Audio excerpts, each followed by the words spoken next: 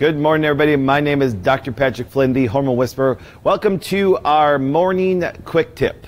Today, for example, is going to be a wonderful quick tip because it's one of the things as a doc and the wellness ways across the country that we use clinically a lot. So I'm doing this quick tip for two purposes. Number one, I want everybody that watches our quick tips to get the great understanding of this amazing herb, okay? Because aloe is actually an herb, and it's classified as an herb. But what happens for all of you patients from around the country always ask us, why aloe vera? Why is it used so much? And why, for example, that this herb, should be used on a regular basis. There's actually a great quote out there that has been used for, actually several thousand years, where it said, "Food is thy medicine, but medicine should be thy food." Okay, this is one of those things. This is one of those things that we may use clinically, but the one thing about it, for example, it should be used on a regular basis. One of those medicinal plants, one of those medicinal herbs that actually have massive benefit just having it into your regular diet. Okay, I don't even like that word diet, but the idea is, for example, on a regular basis, it should be one of our major foods. So aloe vera has, a history for thousands of years. But if you think of it this way, even as a kid, what do? Our mom would always yell at us and say, "Hey, put your sunscreen on." And we didn't as little kids, and we go out and get burnt like crazy, and all of a sudden we come in and mom would grab the aloe plant itself. And actually for that purposes, I actually grabbed my mother's aloe plant from her house and actually threw it here today. And she used to rip it off, cut it open, and rub it all over her skin, and we get some relief from it that way. So why? Why was that such a great property for it that way? So today we know, for example, that it's used, obviously, one of the most known things for is skin, but it also is used for, things as far as the GI. But I'm going to go a little bit more in detail, for example, the great benefits and why it actually is kind of, like I said, one of the most important things that you guys should actually have in your diet, okay? But on top of it, guys, okay, so ladies, it's actually essential for you guys, but guys, I'm going to tell you why, for example, why men should actually use aloe vera on such a regular basis, and you're going to be very surprised. So where do we start? The funny thing is this. We're going to start with my most important aspect of aloe that may seem so simple, but it's something that we miss so much. Aloe itself, okay, the plant of immortality, which is the Greeks named that. The aloe itself, for example, is 99% water. Actually, as you look at this nice little, break off of the aloe plant, it's kind of cool because actually at home we have ones that are like this long. I mean, some of those aloe plants, you go to Hawaii, which we absolutely love Hawaii, and you can go and break off the aloe branch, and it's just massively huge. So we just have the small aloe vera plant, but actually people don't realize, with the exception of the gel itself, it's actually 99% water in there. Now, why is that so important? I always tell people will come and say, "Doc, I'm kind of constipated. What should I do?" I'm like, "Drink water." You're saying most people are so deficient in water that what happens is your cells need to be hydrated that way. And that's one thing nice about aloe itself. Now, here's one of the biggest mistakes. People will go and buy aloe, okay, gel, and try to drink aloe gel. Don't do that. It's like drinking snot, okay? Don't, get some good aloe juice that way. And the majority of constituents is actually water. So it actually is one of the best hydrating liquids. If you ever want to do an amazing combination, actually, and they actually sell these at the store now because food companies are smart, they're going to go to where people are moving towards. But if you want to take some coconut water and actually take some aloe juice, mix it together, then throw like some pineapple and stuff in there, and actually it's a wonderful drink post workout, post for athletes. A lot of people actually move towards Gatorade that way. Man, if you mix aloe and coconut water together and actually, and then put some flavoring like, some pineapple or something in there, that actually gives it a wonderful, flavor after. Because we'll tell you guys, if you've ever had aloe, just straight aloe juice, it tastes like dirty water. It really does. It doesn't taste that great, okay? The benefits are massive, but what happens is this: you can actually make basically a, quote, electrolyte mineralized drink from putting, coconut water and aloe juice together. And once again, those two don't taste the great combination, and why that's why you got to add some decent flavor in. So take some just a little bit of maybe like organic pineapple juice or some other flavoring or mango or something like that, put it together, and actually it's a great post-workout. It's a great post-athletic drink for all the you young athletes out there that are running towards Gatorade that way. So it's something quite amazing. So it's one of the easiest ways to rehydrate that way. So young athletes, get some aloe juice, because once again, I'm going to show you all the other properties that actually help it. And like I said, you young males, well actually all males that way, I'm going to show you one of the key aspects that nobody teaches about and the benefits of aloe, especially for men. Okay, so quick tip number 2. It contains over 75 known active ingredients. Now, I like to pull up journals, okay? So that's why you always see me researching things like that. So I always like to document things that are there. I've read journals where it said over 200 constituents. I see, for example, people talk about 75 to 100. So let's just say we know for sure that there's 75 good known active ingredients, okay? Now, what are they? I love this part. You know, we go back to, you know, those young men, male athletes that way, or just in general for repair. It contains 20 of 22 known amino acids that we have in our body. Known. And once again, 7 to 8 of them are essential. Essential means that you have to eat them. Okay, for example, we have essential sugars that you need to eat. Okay, now what does that mean, essential? That means your body doesn't make them. I always use the example as you never see a lion chewing on an orange. Do you know why? Because they can make their own vitamin C in their own body without eating it. We cannot. That's why vitamin C is essential. We need to eat it that way. So the great thing is, it might be 99% water, but it has massive other constituents that actually help build our body that way. So once again, great for essential amino acids that way. Has several fatty acids. Okay, that's why, for example, you say, Doc, what's the property for skin care that makes it so well? It actually has fatty acids. It actually has cholesterol in there. Hold the phone. It has cholesterol in there. Aloe juice itself actually gives the plant-based cholesterols that we need for all cellular repair. There's one thing that, if you guys have been following my hormone series, understand cholesterol is the building block for all steroid hormones. Okay? So putting aloe juice into you is actually not only a great plant sterol that we can get from cholesterol, so you don't have to do it from a muscle meat, okay? But what happens is, like I said, the cholesterol can actually be put on our skin through aloe and help with that cellular repair. That's why if you even look at aloe, is actually known for some stem cell regeneration. You know, there's a lot of big research about stem cells. Well, guess what? Aloe itself is known as a stem cell stimulator that way. Now, here's one of the major quick tips if there's one thing that people don't realize. Okay, a lot of people say, Doc, you know, I have my testosterone measured. Once again, this is for you guys, okay? Women too, all right? But let's really know, testosterone defines us as men who we are.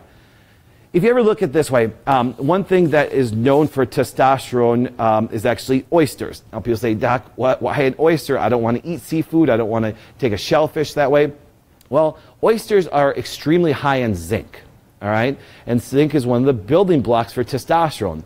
So you have zinc, you actually have, you know, cholesterol, and for example, you get cholesterol from multiple things that way. Well, guess what? One property that people don't understand about aloe, aloe is extremely well formula, okay? One of those old ancient remedies, and that's why it's known as immortality. Guys, if you want to live long and you want to have a great life, make sure your testosterone levels stay normal. Well, with the compound that aloe has, it's very high in zinc. Okay, very high in zinc. Now, guys, that's also good for both men and women and children for their immune systems because, once again, zinc is a very important aspect of it. That's why aloe has a major effect on our immune system that way. But back to the testosterone levels. You have your cholesterol, your plant-based sterol cholesterol. You have your plant-based zinc, guys. It comes together, does an amazing job for testosterone building. Let me say that again. Well, let's wrap it around for you young athletes, okay? You want to increase your testosterone levels. You need the amino acids. You have the zinc. You have the cholesterol. Guys, it's a major formula for your overall health. Immortality, heck, performance, for example. So we're going to call it, guys, the plant of performance, all right? So once again, the one thing I love about aloe, it's so readily available. You can go to, this is one of my favorite brands. Once again, let me say this because I want to be very clear. I have no ties to this company. I just research the companies of what I like for its purity and potency and stuff like that. And so the Lily of the Desert has a wonderful organic aloe juice. I have to admit this is funny. They're probably not going to like this, but they don't even really know who I am, okay? It's funny because they have an organic brand and then they have a little cheaper brand that's not organic. You know what the difference is? Preservatives. That's the only difference. Preservatives. Don't use the preservatives. They're toxic to your body. But this company does a wonderful job at an organic brand. And as you can see, for example, use the whole leaf. So they compress this and actually get the whole leaf out of there. They do a wonderful process for it that way. Don't get the one that has the preservatives in there. Preservatives are bad for your GI and actually does a craziness on there. But wrap it around on just the ingredients I've given you so far. Amino acids, fatty acids, once again, zinc, guys, testosterone levels, for example, are going to love you. Actually, you actually do this on a regular basis that way. Now, once again, you know, the dosaging that way we should use. If you have some GI disruption, you actually should use somewhere between 100 to 200 milliliters. 100 milliliters is about 7 to 8 tablespoons that way. Like when I first start with a patient, I'll say, take a shot glass 2 to 3 times a day. If you have any major GI disruption, man, you want to take 4 to 5 shot glasses a day or up to 200 milliliters. There's about, I think about maybe, let me see here, there's about 1,000 milliliters in this bottle. Yes, over the course of a day, you're going to use up a lot of that bottle. But when you actually are so irritated on the insides, or you want to actually get back to a normal level, you may have to use a little bit at first. Over time, then once again, you can use, no joke, like 30 milliliters a day, or 30 milliliters every other day that way to actually maintain, good levels that way. So, if there's one clinical pearl, guys, aloe is phenomenal for your testosterone levels. Use it. It's absolutely amazing. You young athletes, especially you young males that actually want to perform at a high level, use it for that purpose alone, okay? It contains mono and polysaccharides that feed a normal flora. Actually, the funny part is this. So we talk about the cholesterol, we talk about the enzymes, we talk about the things that are available in there. The major actually benefit to aloe is actually the sugars in there. Okay, that's what a mono, polysaccharide, they have very long chain sugars in there, and it feeds our immune system. Let me say this. People don't realize this. Your immune system runs off of sugars. Yes, it does. That's why when you actually eat crappy, that's like people say, Doc, it's flu season. There is no such thing as flu season, okay? Flu season is you start getting the holidays of October, November, December, and you actually jack up on sugar. And then on top of it that way, you get no vitamin D, and you're stressed out, and you wonder why your immune system is suppressed. But what's that? We have the article, too. Oh, we have the article. We have an article? The flu article, yes, we just posted that yesterday, I think. Dawn did a wonderful job of writing that for us. Yes, and check out our flu article that way. But the idea is this, is the immune system actually uses these polysaccharides. So as you actually drink aloe juice that way, you have all of your microbes from orally to rectally that way actually use this as a prebiotic. All right? So it's used, for example, as a food for the bacteria that massively protect you and help you with your digestion that way. So, it's actually a wonderful formula to feed the normal flora. You have a ton of normal flora on your skin. That's why it's even good to put aloe on your skin that way. If you really want to actually take two combination things I love together, once again, coconut oil, aloe gel, mix it together, wonderful skin formula. Internally, coconut water, aloe juice, once again, put into the internal that way. Amazing formulas that way, all right? Now, if you actually do this, I'm going to stop and say hi to some people because I know a lot of people are on there. Dr. Ryan Miller, can you use too much? Actually, you can. You really can. Actually, you can use too much of anything that way. And there's one component in aloe called aloin, A-L-O-I-N, for example. It's a yellow pigment. You see it more at the stalk, actually, as you rip it out of the thing that way. That yellow pigment, if taken too much, now it's really hard. It really is. I mean, the most thing that will usually happen if you take too much aloe, you'll get some diarrhea, okay? Well, and it's even hard because even if you have diarrhea, you can take actually aloe, and most of the time it'll stop your diarrhea. Because why? Because there's usually some battle going on microbially inside the GI, inside the gut, and when you take aloe, it actually calms that down, and so the diarrhea slows down. So I guess the easiest way to find out how much too much aloe is for you is have a normal GI, start taking aloe through the day and see how much you do before you have diarrhea. So if you like what I'm talking about today, once again, please do me a favor. Like it, tell me where you're from, say hi to me. I love always saying hi. And actually do me a favor, share this. I believe the information that we give to you, for example, is life-changing, and I always give you a different perspective. Most people don't talk about testosterone when it comes to aloe. But once again, when you're looking at building the body in the quick tips and the way the Wellness Way approaches everything that way, we come up with a very different perspective, and then we apply it clinically. See, if a person is actually here for low testosterone, seeing one of our doctors across the country, our doctors are trained to understand this. Our doctors know this. You say, Doc, most doctors don't know this. Well, they don't really know it, even though you can look it up. Literally, there is journals everywhere. You know what I'm saying? There's journals everywhere. It's just that they're always looking for some natural remedy. They use aloe more like a natural herb to calm the GI down instead of understand its major building blocks it does to do it that way. So they use aloe to respond to something, inflammatory instead of actually doing things so you're not inflammatory in the first place. So if you like what we're doing, always doing, please do me a favor right now. Stop, like it, share it, and actually let people know that, for example, that you can go to our YouTube channel. Brandon will actually post our link for our YouTube channel on here. So I want to say hi to everybody that's here. Oh my goodness, there's a lot of you guys on. Thank you so much for watching this morning. I really do appreciate it that way. Thank you, thank you, thank you. Hello, good morning. Alice, good morning, everybody. It's kind of funny, I don't always see everybody that's on here. Morning, Nancy. Morning, Lindsay. So here we go. So next property, okay? It also contains cholesterol for cellular repair. Also remember, that's why one of its major properties for wound healing is there. When the major sugars, though, I want to go over, I don't know how they really come up with these names. I know most names come from some Latin aspect that way. But there's a major sugar that actually exists within aloe that gives us some major aspects. And so we've been talking about man a lot. It's called a glucomannan. Trust me, I didn't name it. Glucomannan, okay? And what it is, it's a rich long-chain polysaccharide that actually is listed as a growth hormone. Okay, so if you want to Google search this, it's spelled Glucoman, there's your man, N-A-N. So Glucomannan, okay, glucomannan, okay, mannan. It's actually a growth hormone. So hold the phone, guys. So we have zinc, we have cholesterol, we have a growth hormone, and what that glucomannan actually does, I want you to say that 5 times really fast. It actually stimulates and actually takes the fibroblasts, okay, within our body. Now, fibroblasts actually help us produce our collagen production. So if you're worried about leaky gut, if you're worried about actually even wrinkles, aloe does a wonderful job. That's why aloe has actually become very popular in a lot of skincare products, because it stimulates that growth hormone, stimulates all the fibroblast production within there, and once again, reduces wrinkles. I'm very proud of my skin. That's why people touch it like, Doc, you have nice skin for a man. Well, it's because I'm always putting coconut oil, I'm always putting aloe and stuff on my skin now that allows for that actually very tightness, okay? So as you age, once again, everybody's looking for the anti-aging formulas, which I hate that term. There's no such thing as anti-aging. It's well-aging that you want to do that way. Use these things on your skin. And that glucomannan actually applies to both men or women, even though it has the term man in there. It's actually great for both of us that way, both female and male.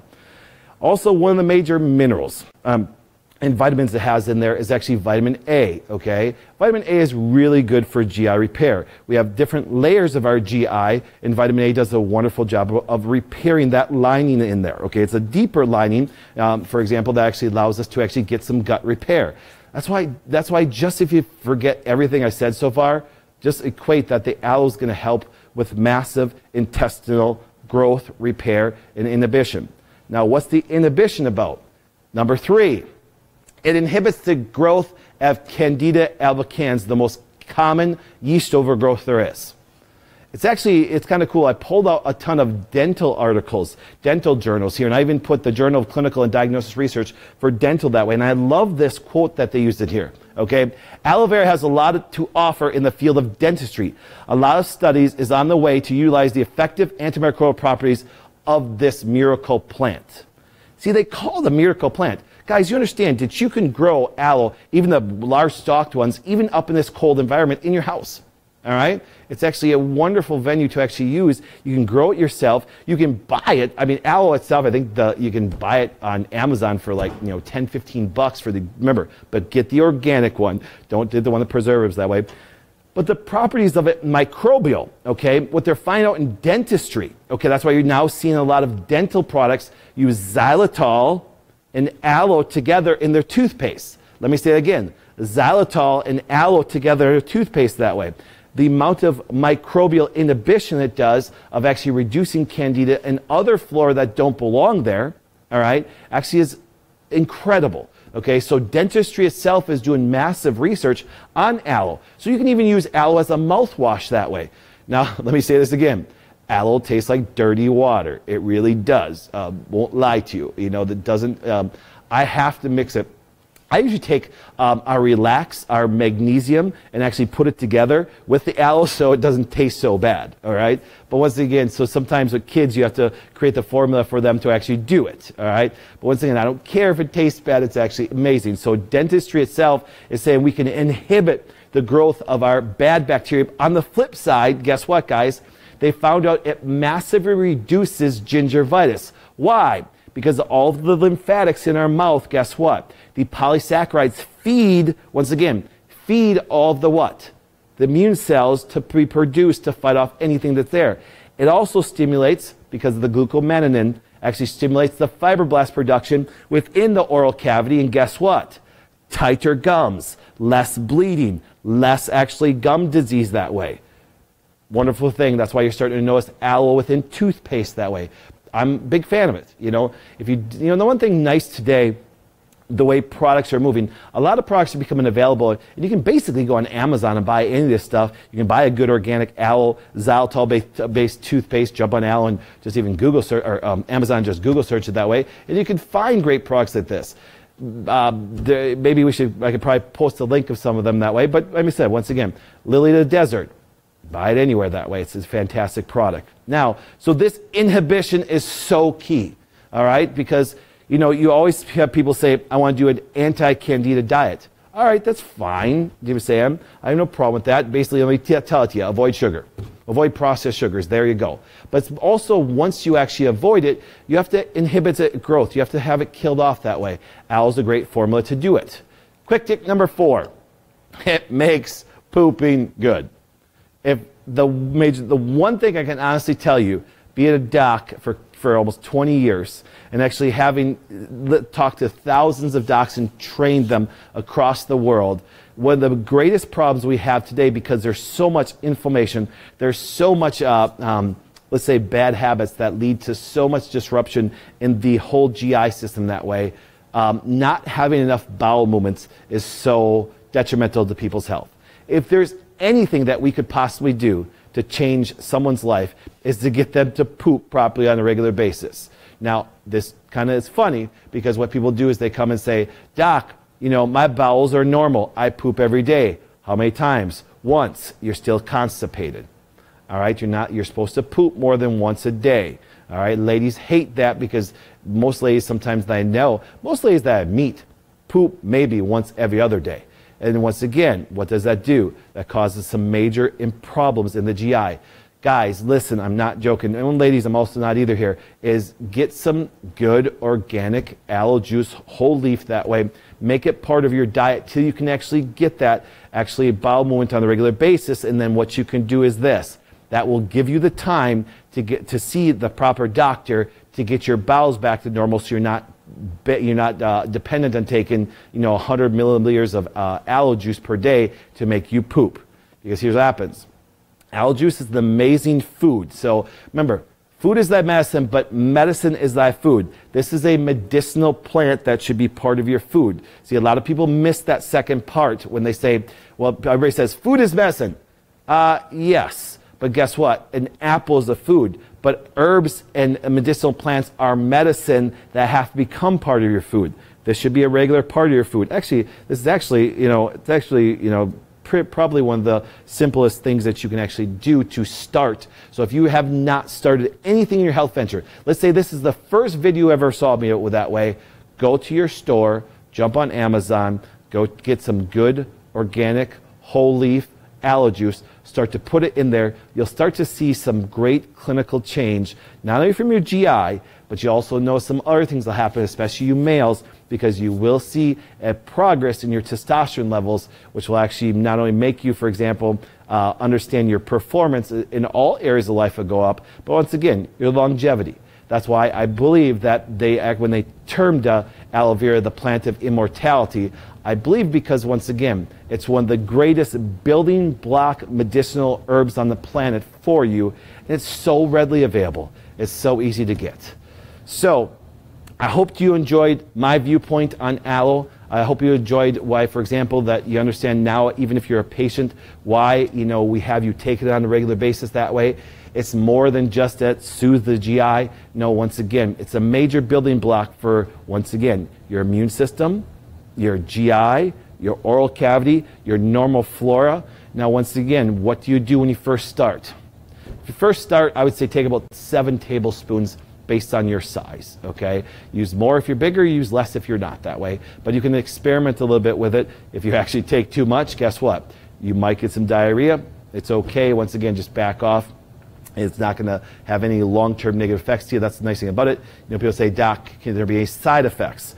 You can be allergic, once again, to anything, okay? You can be allergic to anything. That's why you'll see people say, well, Doc, I reacted. Yes, guess what? Personally, I react to an egg. I don't tell people to stay away from eggs. I say if you react, don't do that, all right? So the great thing about aloe, please do me a favor, put that in your diet on a regular basis. That way, use medicine as thy food, okay? And actually, you're gonna see a great clinical change. So, thank you for joining us on this beautiful Saturday morning on the wonderful quick tips. Go to our Facebook page, go to our YouTube channel. Please do me a favor, stop right now before I end this, like and share it, because this message today could actually change the direction of not only your life, but also somebody that you know and care about that way. And this is one of the simplest things to start to get people back on a road to recovery, to actually see them live a better and healthier life. My name is Dr. Patrick Flynn, the Hormone Whisperer. Thank you so much for watching. Have a beautiful day, and I'll see you next time.